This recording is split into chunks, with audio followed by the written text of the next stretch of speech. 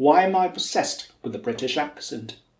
Do you remember scientifically Hong Kong accent, American accent, British accent, or any other accent are indeed just different ways of saying the same thing? They're merely various ways of moving your tongue and your lips and your jaw, and that's it. But then, this world is never a perfect one. What we know isn't necessarily what happens in practice. To most people out there are some ways of pronouncing English which might sound more educated and perhaps more sophisticated. Think about it this way. We've always been told it's what's inside that truly counts, and never judge a book by its cover.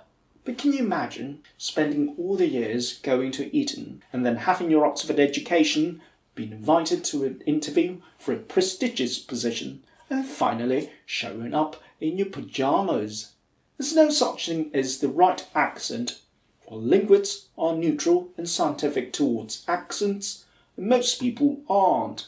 They're just average kind-hearted people and inevitably pass judgments. Whether you want to leave your impression to the hands of others or to your own, it's entirely up to you. I'm a non-native speaker from Hong Kong. If I can do it, you can do it. Because you are awesome.